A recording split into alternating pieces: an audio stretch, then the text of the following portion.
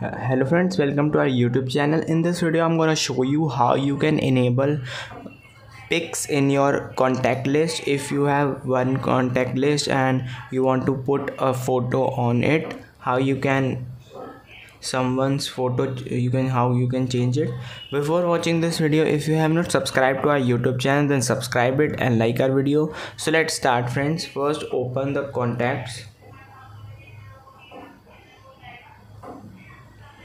Here it is, then press allow and you can see this.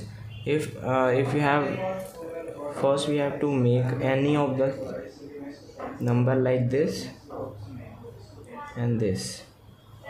When you just see this, if you have saved contacts in your this like this, here it is the option add picture, then you have to click on add picture, then you have to put it from gallery, Google Photos, illustration, and any of this you can choose like this gallery. You can see this is how you can enable photos. If I choose this, and friends, you can see downloading one left. When it is downloaded complete, it will be first we have to crop it like this. I show you.